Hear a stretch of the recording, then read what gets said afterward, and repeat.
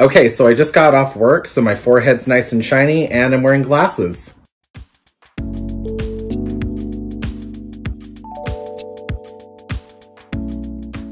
Hey dumpster divers, and welcome back to a new episode of Rainbow High is a show that exists. For anybody new here, I am a 31-year-old architecture student who should be working on his airport design right now, but instead I am reacting to a couple of episodes because I need to get caught up because a whole 5 people asked me to. So I didn't finish season 2, and I think this might be a longer one because I think we're covering about like 4 episodes of content.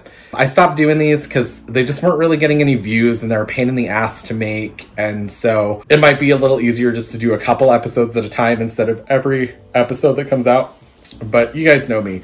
My channel is sporadic and crazy and I just do whatever the fuck I want. For the season 2 finale, it was Radiant Week, and Ramona Barnes, who Bella Parker is obsessed with, came to the school, and she's an old friend of Miss Wright's. I'd like to introduce a very special guest judge of this year's Radiant Week, legendary Broadway designer, and a dear friend from our own days at Rainbow High, Ramona Barnes. No way! So the students show off their final projects. Amaya and Daphne ended up making like the big Amaya, talking about how they shifted perspective because she's literally like 2 stories tall. Sunny and Brianna Dulce made an interactive kind of touch light projection onto the main horse that's in like the hallways of Rainbow High. Also, Violet's like locked in a bathroom and she was doing a live stream and then everybody ignored her. I don't know why. And then Jade, Jet Dawson, and Robin Sterling all ended up working together, and they used like a super special fabric from Indonesia that they set up like a spider web, and then they put Robin in it upside down in her pajamas, and it's just kind of funny. But shift your perspective. You can become the one spinning it. And the trap becomes a tool. I do need help. Then Emmy and Ruby did an art installation where the room looks like a room, but if you shift your perspective, you can see that it's a forced perspective and it's actually like not 3-dimensional. It's just set up in a way that makes you think it is. And that's actually kind of really cool. I don't get it. They just made a normal room? What? The airbrushed in fine details to look hyper-realistic. Even that neon sign is painted. We decided to use forced perspective. And then Poppy and the Rockstar Girls, they did like an interactive music thing where you're invited to come into the space and move objects around to create a sound so that you can see how music works through Poppy's perspective. So we made it possible to rock out using anything and everything.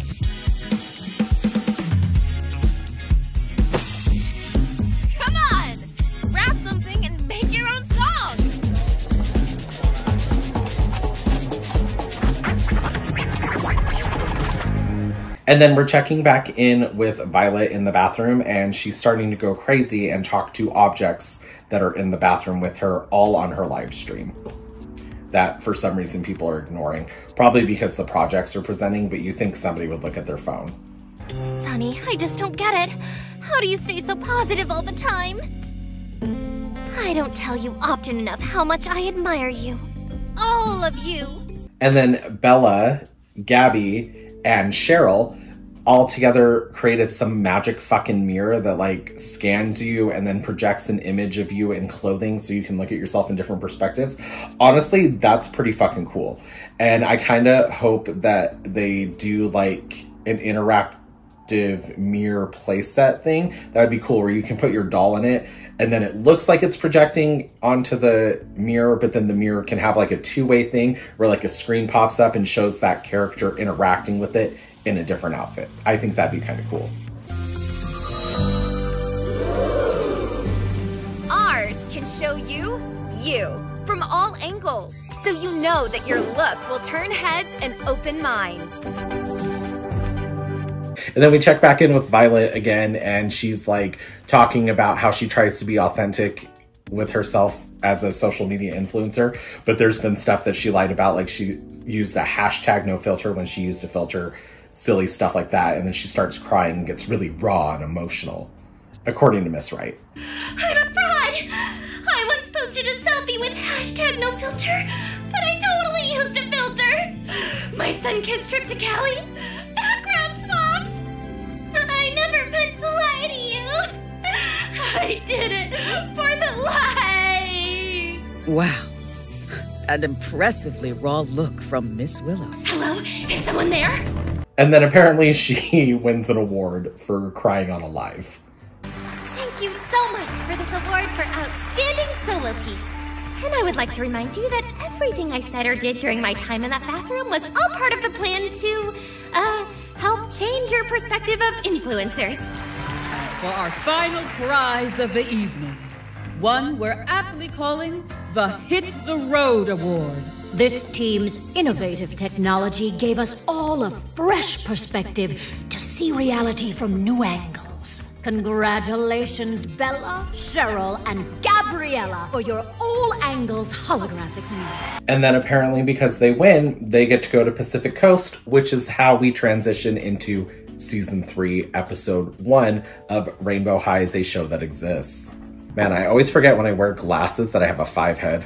Okay, so apparently Pacific Coast High is a reality show that everybody in the Rainbow High universe knows about. And it's really cool that they're introducing, obviously, other schools. Like, we have Rainbow High, Shadow High, and Pacific High. Or is it Pacific Coast High?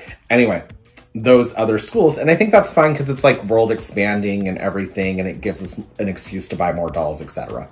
And then to figure out what's happening at Pacific Coast High, they do a show within a show showing one of the reality TV episodes of Pacific Coast High, which is probably how they're going to keep introducing it throughout the season, is they'll bring it in as like a show that the other schools watch. Because honestly, I don't know about you guys, but like the Pacific Coast arc, I don't care about as much as I care about the Shadow High arc. I feel like it was Rainbow High, Series 3, Pacific High, and then it was like Shadow High. And now we just all care about Shadow High, and that's what we're focused on.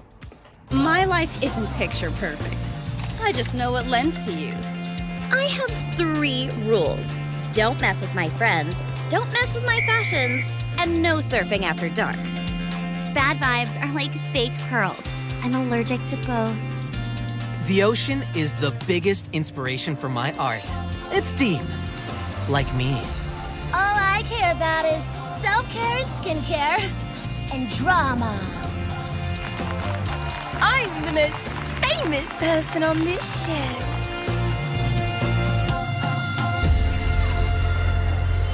Okay, so they're talking about their new headmistress that's coming to Pacific Coast High, which is obviously Paris Hilton. And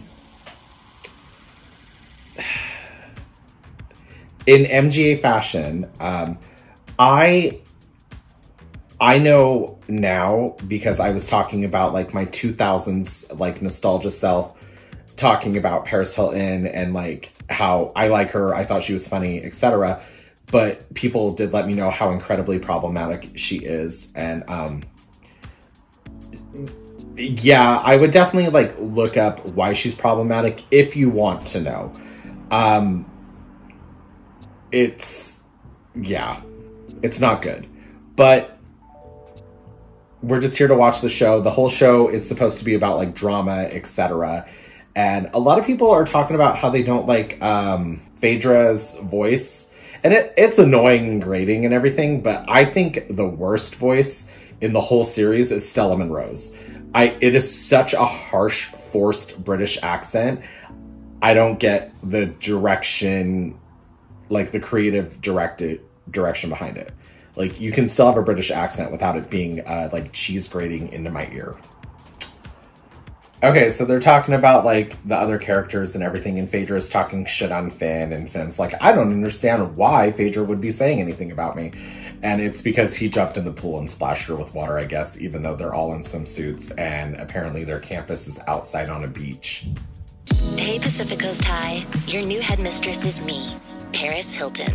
This party's going to be sick! Unless someone messes it up. I won't say who would do that. Then... Phaedra totally has it out for me, and I have no idea why.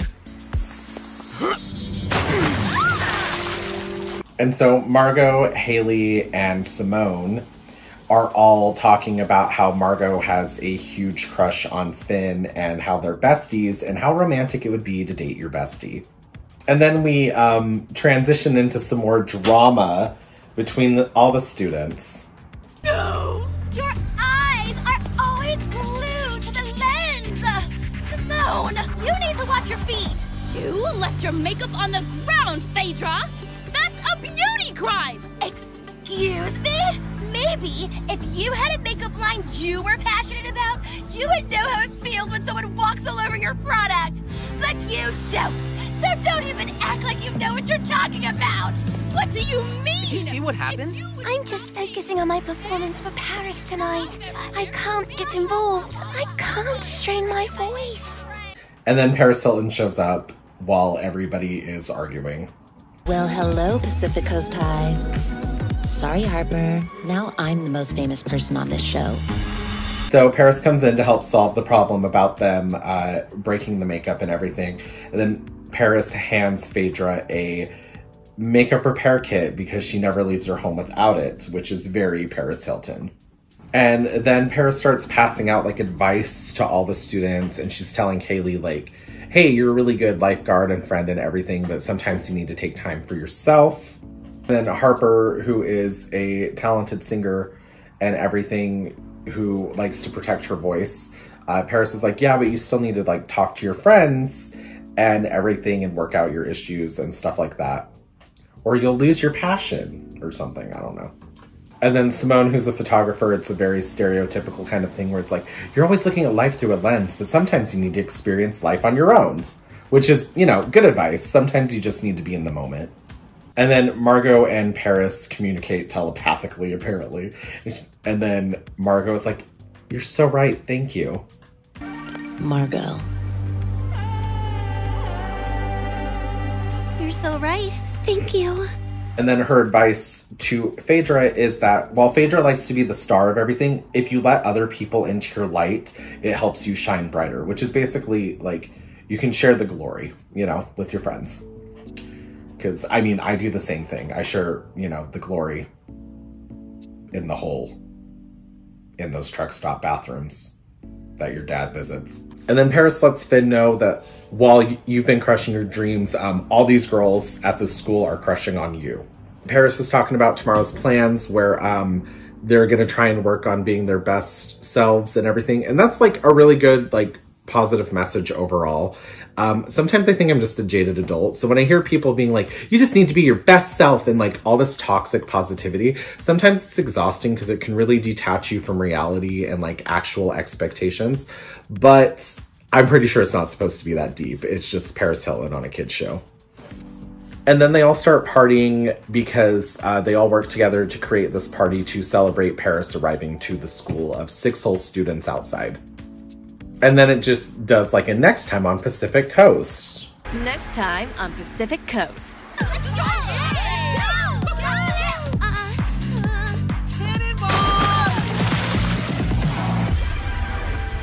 That's it? What happens at the party? Right? Ugh, they always leave us wanting more. And then the 10-minute runtime of this episode, it's about like 7.5 minutes of actual content. And then they do like another music video.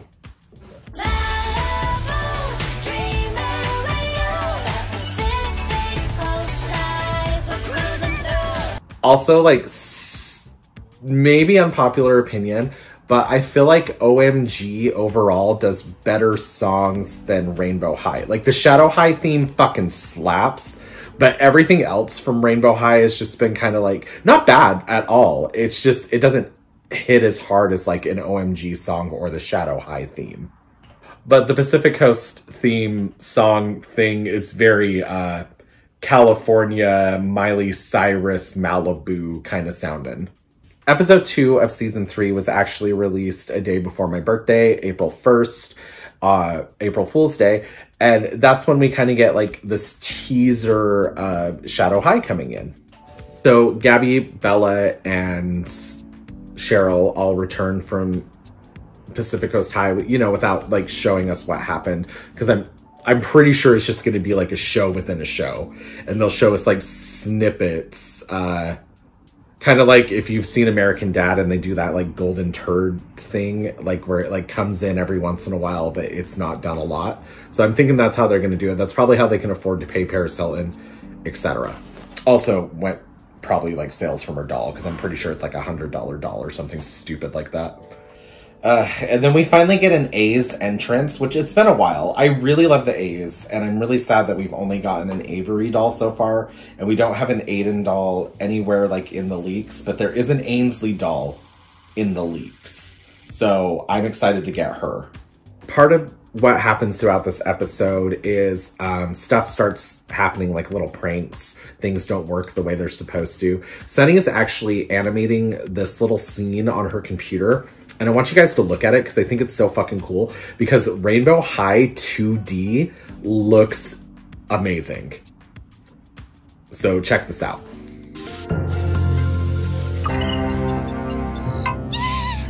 Sunny, are you okay? It's like I'm being pulled into an old-timey world with no color in sight.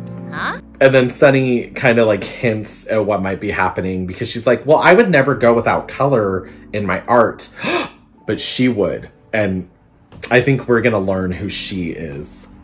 And then Daphne is showing like a pearl necklace that she made. She used like this extra strong, like tensile material to keep the beads looped. And then she rotates the mannequin it's on, it turns on a hairdryer, and then it's like heat dissolving thread or something stupid like that. I don't know. Sounds cool though.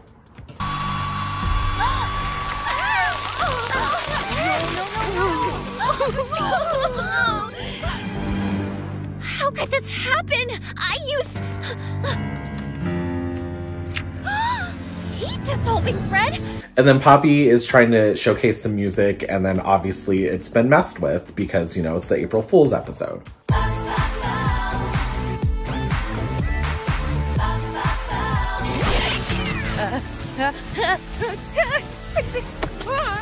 Hump me, fuck me, daddy better make me, can't stop it. And I'm just kidding. The computer actually says, Rainbow High, we're coming for you. Very ominous. And then everybody at Rainbow High is pretty shook by all the pranks. All those beads, all on the floor. Maybe it was just a prank? These so-called pranks reek of Shadow High. Yes, totally Shadow High. I thought Shadow High was just another school. What's the tea? You really think she was involved in all this? And then they're starting to come to the realization that all these pranks are probably being caused by Shadow High. And then Violet and Sunny are whispering in the back, and Violet's like, do you think that she's a part of this? Which, you know, we learn who she is in just a couple minutes. And then Miss Wright calls an assembly where everybody shows up, and then Miss Wright actually hears it over the intercom, and she's like, that's not me. She's like, ugh. Do we have to do this every single year? And then she goes and addresses the students in the auditorium, and the prank on her is that her voice is being messed with through the microphone. Also, I really want a Miss Wright doll because I want like the whole Madison family as dolls. Then, while Miss Wright is on stage, a screen drops down, there's a projection video, and it's basically those two really awesome bitches from Shadow High that I think they're supposed to be twins, and they are talking about how it's Shadow High's turn to step into the light, and they are going to cause an eclipse because an eclipse is coming, which is like Shadow High's whole tag and marketing technique. Rainbow High better be prepared. Shadow High is coming for you in a major way at Rainbow Vision. Rainbow High has wronged Shadow High too many times, and this time, Shadow High will finally get their turn to step into the light. An eclipse is coming. And then the students start discussing like the rumors of Shadow High, like pranking them and being epic, and talking about like healthy competition between schools and stuff like that.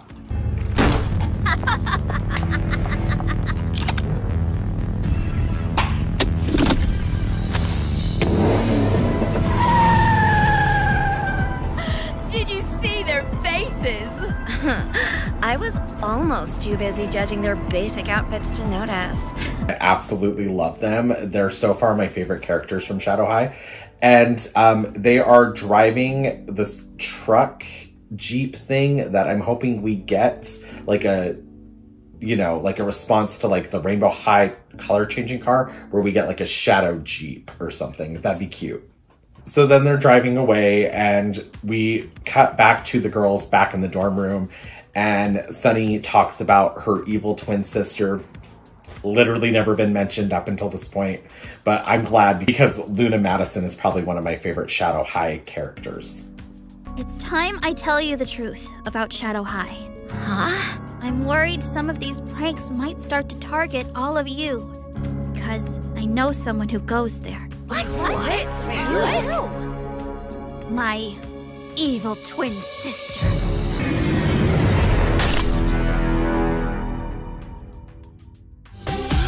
And yeah, the whole like My Evil Twin 90s soap opera thing, it's a little cheeseball, obviously, but it'll make for a fun dynamic, and I love the Madisons, so I'm glad that Sunny has a sister. FYI, she's one of the dolls I bought, and she's on her way. And then that's how we transition into the latest episode of Rainbow High is a Show That Exists, titled Welcome to Shadow High, Black Heart Emoji, Season 3, Episode 3, Shadow High. And then we open up to a scene of Chanel walking through a green screen landscape, artsy kind of thing, where she's showing off her outfit and being a model.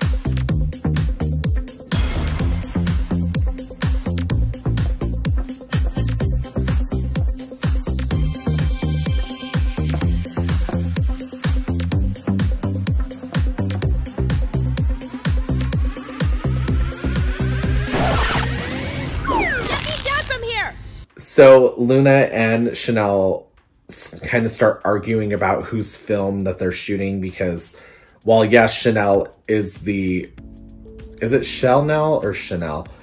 While she is the star of the thing, it wouldn't be even being produced if Luna wasn't in charge of filming and directing and everything. And then Natasha, the super white one, she is like, yeah, no, Chanel can go home and I'll step in for her. You know, just being a sneaky little bitch. Also, apparently Natasha's from the Netherlands. Afterwards, Chanel and Luna go back to arguing about how they have like storyboards that Chanel agreed to and she's not following through. Luna doing everything that Chanel asked for, like reverse osmosis water and other stupid stuff that like a typical crazy actor celebrity would ask for. So Ash notices them arguing, goes up to him, and they're like, guys, you don't need to be fighting. But if you're going to, could you at least make it more entertaining? Which is like shady and funny and like, haha. How's it going? I just learned Dutch. I mean, with the drama. Oh, it's fun to watch. I love a good volley. Aren't Luna and Chanel friends? Yep. Chanel, Luna, don't fight. But if you do need to fight, at least make more of a scene. Come on, entertain me. Seriously. Go away! Be gone! And then Chanel quits and she's storming out. And then the evil twin bitches show up, and I just love them so much. And now you're walking this way.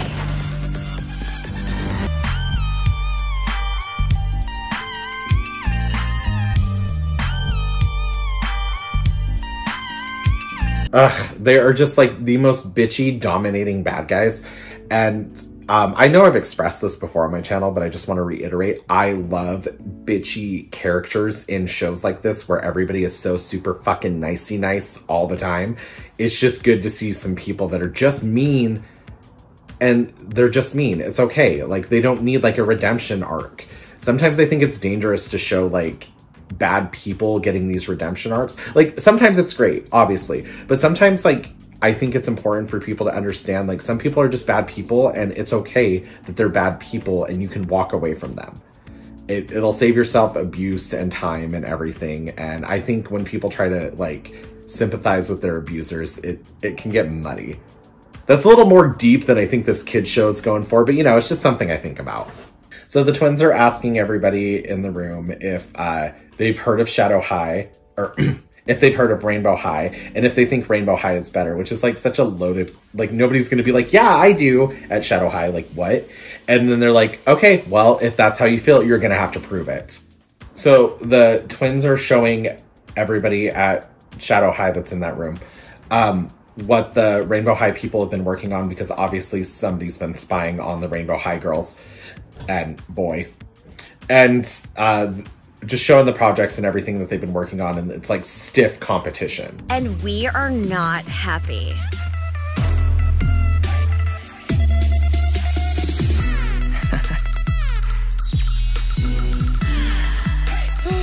Is that your evil twin sister? Yeah. And then they show the project where Sunny did the interactive light touching thing on the horse. And then Chanel like gasps and like looks over at Luna and she's like, isn't that your evil twin sister? And I love the idea of Sunny Madison being the evil twin sister. That I just love that so much. So then the twins, after showing the little clips of all the projects and everything, including the runway fashion show where Jade looks like Frankie Stein, they're like, their art is pedestrian. It's boring. Why are they so obsessed with themselves? And it's like, Shadow High, you're obsessed with Rainbow High, obviously. Like, nobody is like more a fan of you than your haters. Like, they are obsessed with you. They want to know everything you're doing. And that's a fan. So then the Shadow High kids are talking about how, like, obviously Rainbow High is very talented and Shadow High are very talented, and that's why they're rivals. And then the twins are like, yeah, but are you talented though? Are you gonna stay here in Shadow High if you're not talented? And like, I don't know. It seems like with the twins, obviously, like, for the other students, they're just like, oh, Rainbow High, Shadow High, like, we're rivals. But for the twins, man, it seems like personal almost, and I wonder why. So in the spirit of friendly rivalry between another school, the girls, the twins end up making everybody at Shadow High have to have their midterms due tonight instead of like a week from now or something like that. And then they just make a joke like, is this school even sanctioned? And then the girls are like, if you have to ask that, you shouldn't even be here, which is like red flag number 8. So the Shadow High kids, they all decide like, yeah, no, we're gonna get this midterm done and they're gonna work together. So I think Chanel and Luna put aside their differences for a second, and then they're talking about kicking their midterms butt. Also, apparently Natasha is a chemist because she just made an explosion in the back of the room while trying to create a perfume. Thanks. The other half of the smell is essence of lily. I'm just waiting for the mixture to cure. So Luna and Chanel obviously make up, and then they kind of talk it over right now. But one thing I kind of don't like is how much Luna has to give up to make Chanel happy, and how Chanel doesn't think that she's like not also in the wrong, basically. It's just a weird, it leaves a bad taste in my mouth. Hey, can I talk to you? Okay. So, I cut the flying scene. Of course you did. Yeah, our film didn't need it. You were right. Luna Madison admits she's wrong? No. It's part of the creative process to take risks, make mistakes, and... sure, I was wrong. That's what I thought. So, will you work with me again? Of course. You know how to get my good side, which is all my sides. So the twins show up and they're like, time's up, let's see your work. And we do a little montage. Are we supposed to be impressed? Let's find out.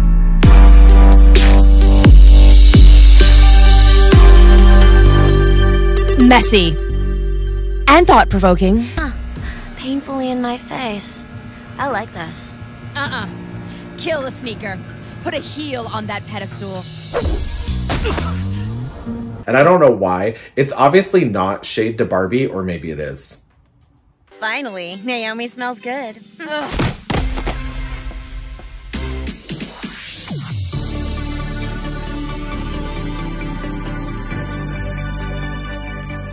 Huh, I would wear this dress. Not if I wore it first. And the twins are like, huh, I could see myself wearing this. Which I'm not the biggest fan of Chanel's dress, but I do love her as a doll. So I'm excited to get her. After doing a good job with their midterms that they ended up having to do in like 6 hours, they are greeted with the twins being like, this is great or whatever, but you better win every single competition with Rainbow High. Otherwise, it's going to be bad. And I feel like Rainbow High has too much plot armor for like Shadow High to be winning. So I don't really know how that's going to work. But the competition between Shadow High and Rainbow High isn't over. This is the beginning of the most intense school rivalry of your lives. You better win every competition. If you disappoint us, it's over. Now everyone, go! Except for you, Luna Madison. We want to talk to you.